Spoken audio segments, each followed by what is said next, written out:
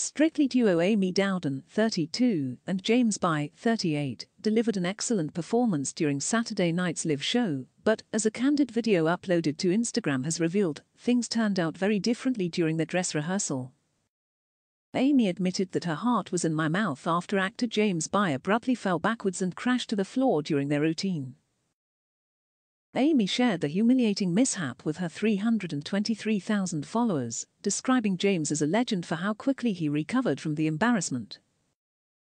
"What's the saying? Bad dress run a good show. We never once fell practicing this move," she captioned the video.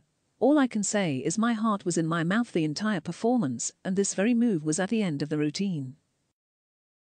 The ballroom pro added a relieved tears of laughter emoji as she explained that for the big performance, it went perfectly.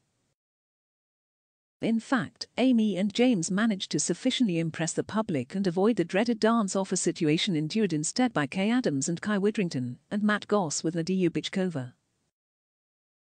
"Can we just appreciate what a showman Jimmy B is getting straight back up, staying calm and in control and finishing the dance perfectly on time, number legend," she wrote.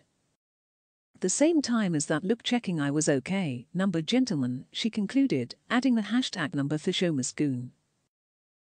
The tango the pair performed to Ed Sheeran's Bad Habits went down a storm with the judges and audience, but little did they know the momentary struggle behind the scenes.